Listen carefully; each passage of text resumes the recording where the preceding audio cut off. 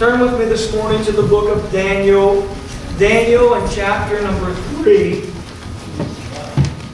Daniel chapter number 3. And that's your name, isn't it, Daniel? And a good book named after you. You're named after a good book, I should say. All right. I wrote it. It was another guy named Daniel. Okay, all right. Well, I believe that name Daniel. And good men have that name, so you're a good man, Daniel. Amen.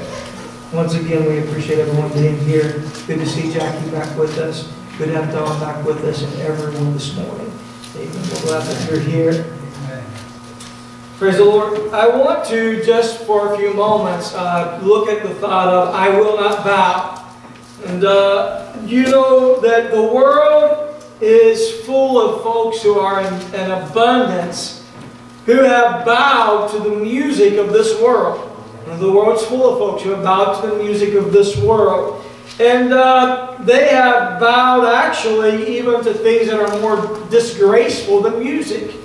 And they have, in every generation, we find that though there are men who have not bowed to the music of this world, men and women, I should conjugate that together, men and women who have not bowed to the music of this world, and they have refused to bow to the things of the generation, to the world, to the enemy, and they realize that there is one that they need to bow their life and their soul to. And they realize that there is only one who can save their soul.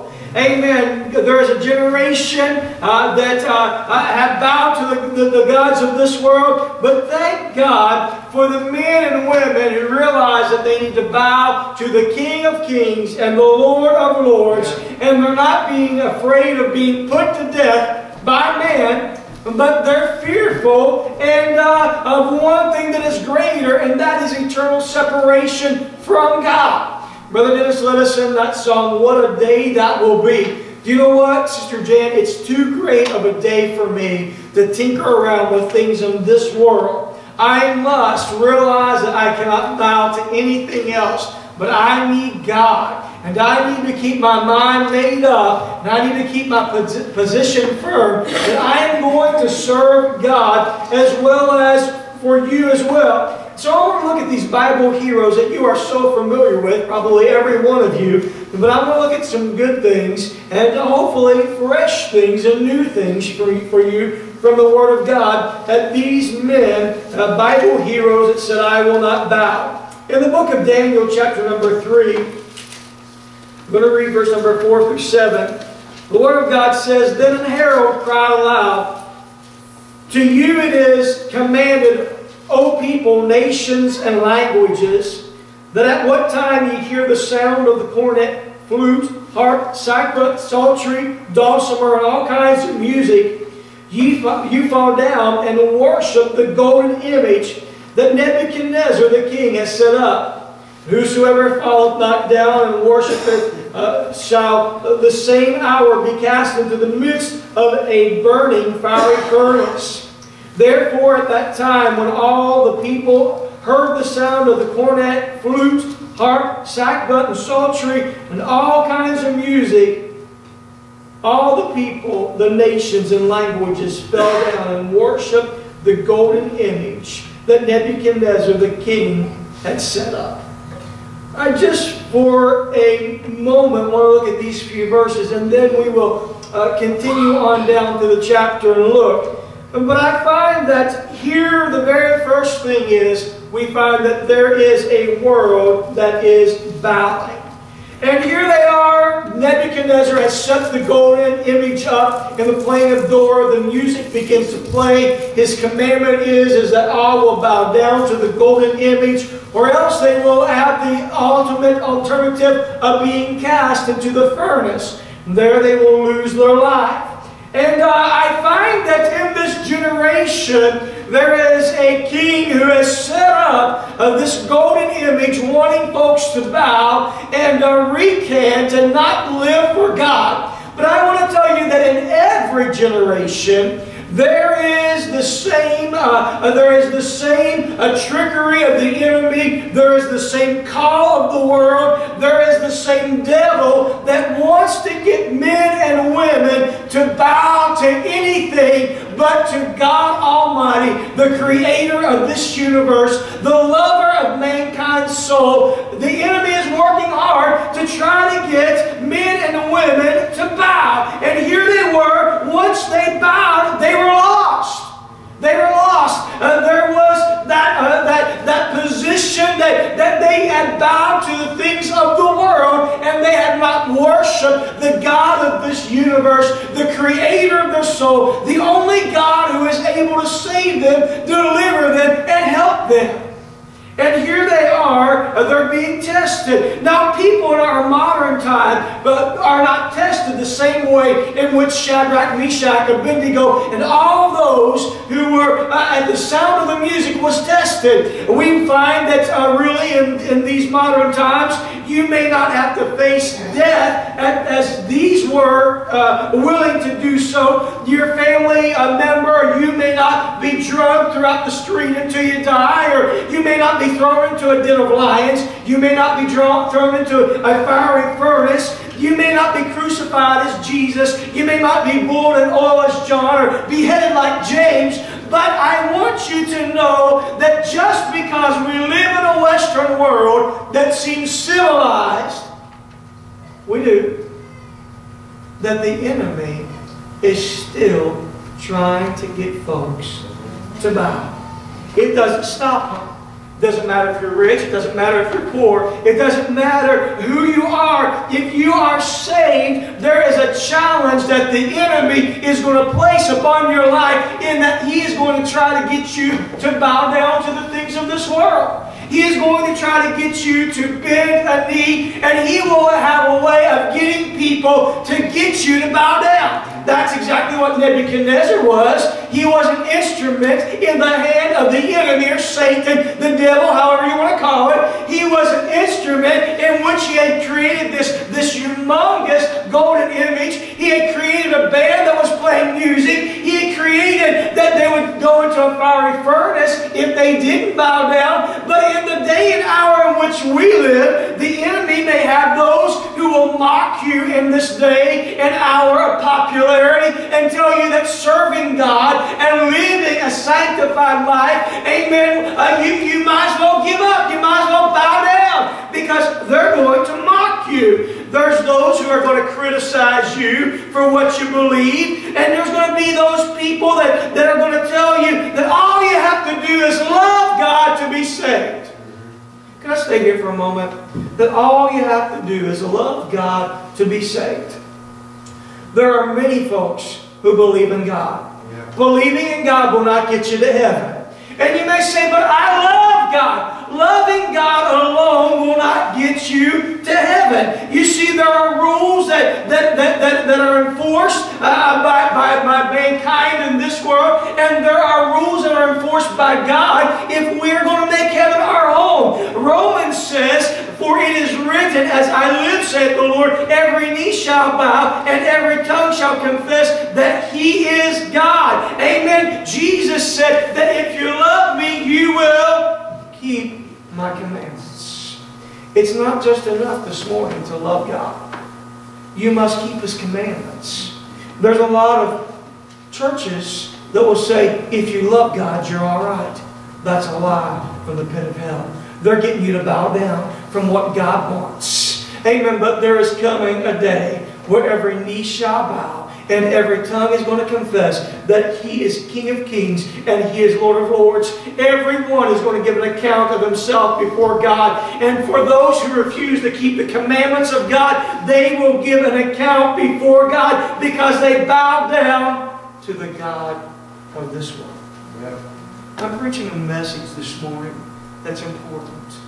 If we are going to serve God, we cannot just bow down to say, well, I love Him or I believe in Him. We must pursue an experience that although we're criticized and although we're misjudged, that we know that we must live a life where we obey the commandments of God, because we need to make heaven our home. I will not bow down. Let's read verse number 10 and 11. The Bible says, Thou, O King, hast made a decree that every man that shall hear the sound of the cornet, flute, the harp, the sackbut, the psaltery, the dulcimer, and all kinds of music shall fall down and worship the golden image. And whoso falleth not down and worshipeth, he shall be cast into the midst of a burning furnace. See, the majority of the modern world, they don't have a fear for God. They don't have a reverence for God because they've never seen Him. They've said, well, we've not seen God. I can see King Nebuchadnezzar. I know that he is the king, and he has money, he has wealth, he has authority. I can see him, so I'll bow down before him. We live in a world of no fear where folks don't even fear God. Well, I can't see Him. How can I fear Him? Brother and sister, it is about knowing about Him through the Word of God, that although we don't see Him, amen, we feel Him, and we know Him, and we reverence Him, because He is God Almighty. The world says, well, how can you worship someone who you can't see? Well, how can you breathe air that you can't see? I'm telling you, I know that God is there, the creator of this universe. I know what He's done in my life. Just because I can't see Him, amen, doesn't mean I bow down to the music of this world. Amen. Amen. I love God. Amen. Here were the three Hebrew children. They knew that the God that they could serve could deliver them from a horrible death. And I'm sure that day, I want to be very candid with you. If you were Shadrach, Meshach, and Abednego, and you were facing the fiery furnace, and we have faith that God can deliver us, Shadrach, Meshach, and Abednego did, but there was also the window of opportunity that they may not be delivered. Their word says that. We don't know. And so in their mind they were thinking, we could die a horrible death. To be burned to death. I don't know about you folks, but I think one of the worst ways that, in my mind, I think is to be burned to death must be a terrible death. And so they're looking at facing this, but they thought of how good God was to them. You see, He was more powerful in their life, and they had more love and respect for God than they had for the desire of being spared from this fiery furnace. There are going to be times in our life we will face criticism for serving God.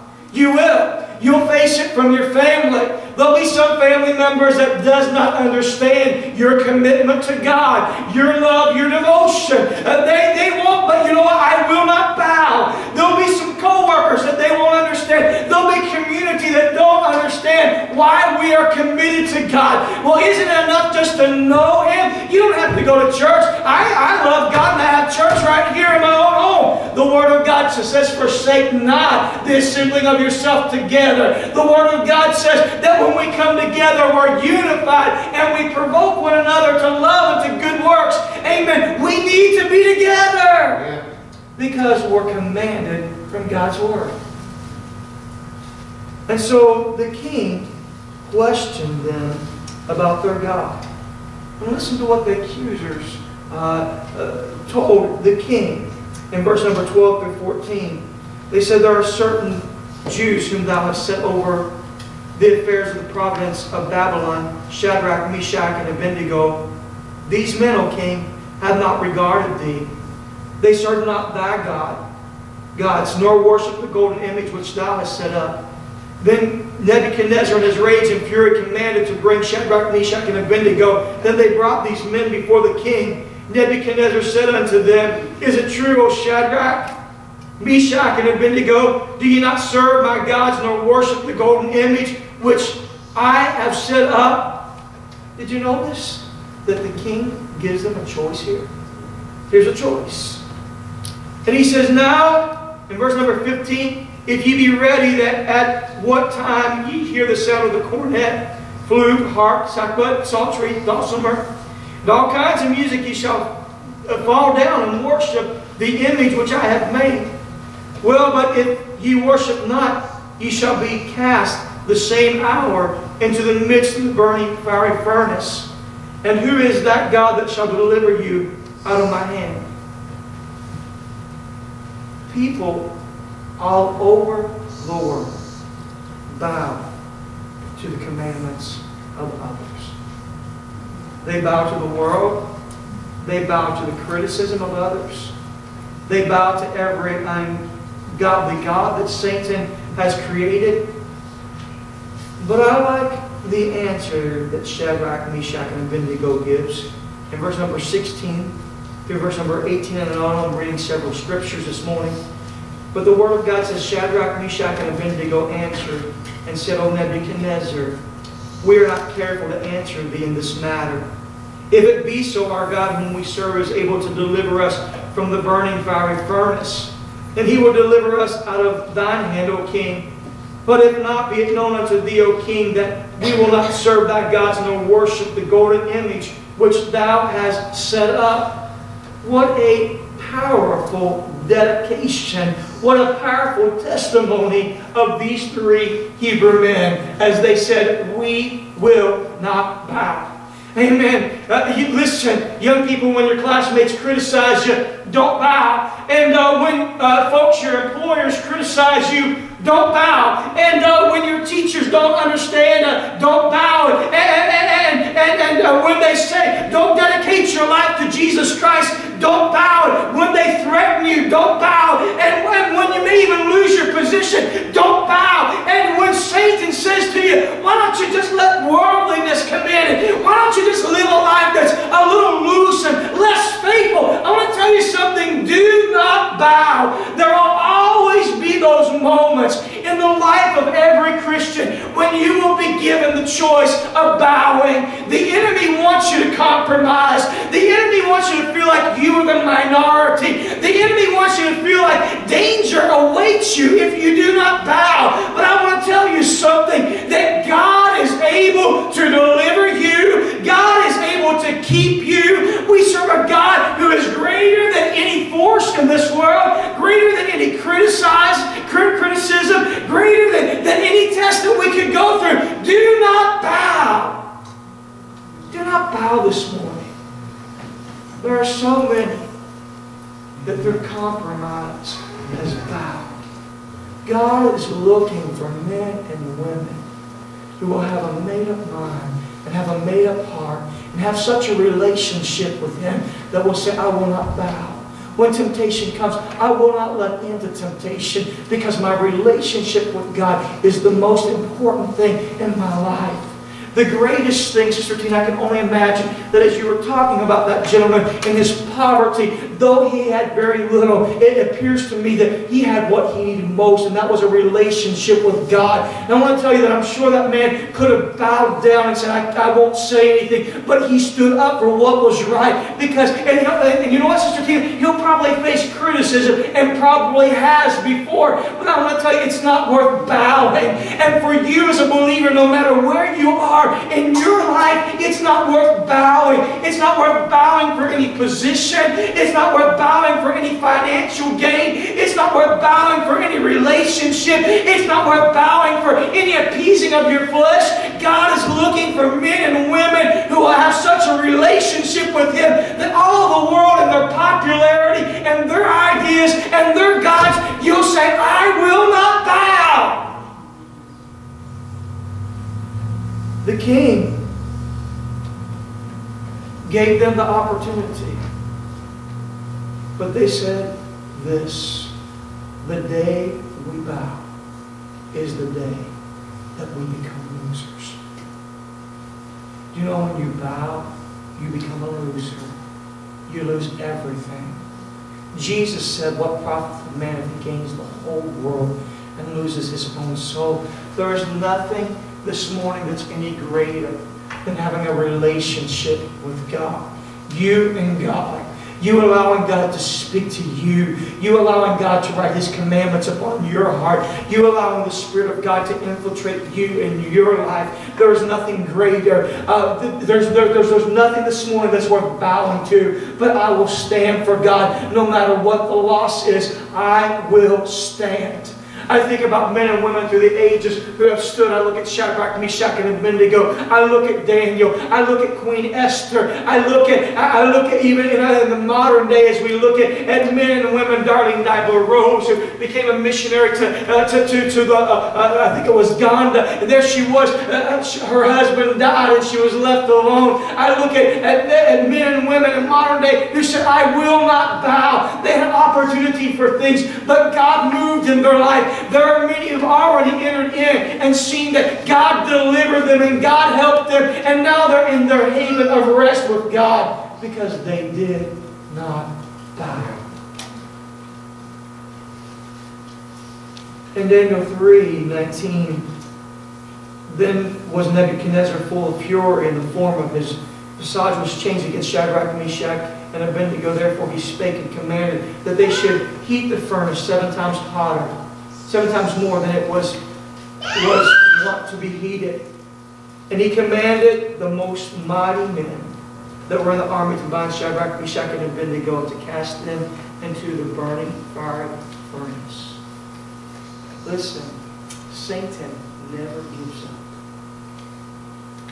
And he never will win against the person that will say, I will not bow. He'll never give up, but he'll never win against the person that will say, I will not bow.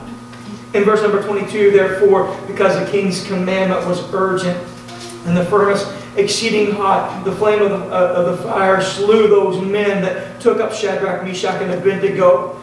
And these 3 men, Shadrach, Meshach, and Abednego, fell down bound in the midst of the burning fiery furnace. And Nebuchadnezzar the king was astonished. The Bible says, and rose up in haste and spake and said unto the counselors, did not we cast 3 men bound into the midst of the fire? They answered and said unto the king, true, O king. He answered and said, lo, I see 4 men loose walking in the midst of the fire, and they have no hurt, and the form of the 4th is like the Son of God. I want you to know that your peers may think they have won when they've made the fire hot for you. And those people who want relationship with you may think that they have won when they've made the fire hot for you. And community and family, whoever it may be, they may think that they won when they made the fire real hot for you. But I want to tell you something. Listen to the Word of God. He will take your persecutors and He will make them bow down before Him. Amen. Aren't you thankful for that? Amen. He will take those who persecute you and make them to bow down before Him. Amen. He is God. Nebuchadnezzar came to the mouth of the fiery furnace, and he spoke and he said, Shadrach, Meshach, Abednego, ye servants of the Most High God, come forth and come hither. Then Shadrach, Meshach, and Abednego, they came forth out of the fire, the Bible says, and the princes, governors, captains, and the king's counselors being gathered together saw these men whose body had no fire upon them. Praise God. Amen. Whose hair on their head was not singed. Praise God. Hallelujah. Is that a testimony or what? I'm telling you, it killed the men through them in, but not one hair on their head was singed. Neither were their coats changed, nor the smell of the fire had even passed upon them. Verse number 28 says, that Nebuchadnezzar spake and said, blessed be the God of Shadrach, Meshach, and Abednego, who has sent His angel and delivered His servants and trusted in Him, and has changed the king's word and yielded their body that they might not serve nor worship any God except their own God. And then Nebuchadnezzar begins to make a decree, and as he makes a decree, he said, no one will speak amiss against God.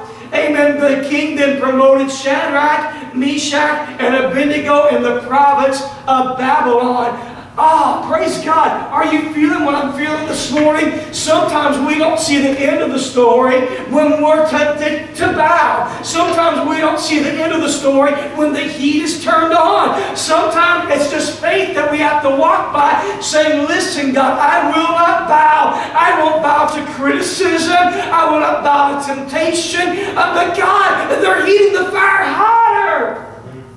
Folks, God will make it hot for others sometimes. Anyone ever, you don't have to raise your hand, but anyone ever had the furnace made hot for you? just because you're serving God, and they put the pressure on, and they put the heat on because they want to see you bow. The enemy is using them to see you bow. Sometimes, if we're not careful, you can watch things on television or the internet, or you can listen to things through the radio. You can hear things, see things in the newspaper, and they put the pressure on you. And you may say, I feel like I'm the minority. Well, Shadrach, Meshach, and Abednego, you are. But don't bow, because you have a God who's greater. Just because others have bowed, amen, doesn't negate the power and the authority of our God. I will not bow.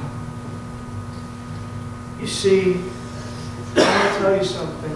You'll never win your family. You'll never win your friends if you bow.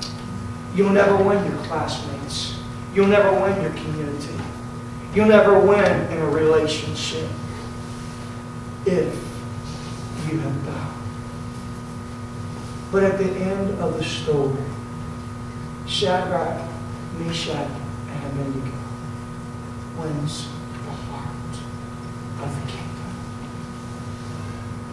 because they would not bow. God, I want to win the heart of the world. I want them to see you in me. There are times in our life where we'll go through difficult times and folks will say, but you're still trusting God. But at the end of the story, they see how the hand of God has moved. You see, the king became a believer in God, the God that cannot fail, because Shadrach, Meshach, and Abednego said, we will not bow. Oh, God did an amazing thing. I will not bow. I won't change what I believe because they don't like it.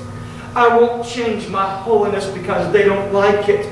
I won't listen to ungodly music, and I won't watch ungodly things just because someone doesn't like it. Amen. I will not bow. Amen. I won't allow anyone to steal my purity and become ugly before God, but I'll remain true and pure before God. I will not bow. Amen. The Word of God says in 2 Corinthians 3:2, ye are epistles written in our hearts, known and read of men. Yeah. You understand? Some folks may never break open the Word of God. All they're being influenced by is by their fleshly desires, by their lust. They're influenced by the world around about them. Amen. But you are the Bible that they read. You are the one that when you say, I will not bow, they look at you and they see God. They read God in everything that you do. In every moment that you stand taller. In every time that you force your knees not to bend. In every moment that your heart says, I will not bow. And your mind says, I have a made up mind. You are a written epistle that is read of men because you will not bow. Yeah. Listen, none of us are strangers to the enemy wanting you to bow. None of us. But God's message is, do not bow. God is looking for people to join the crowd that will say, I will not bow. I will not change.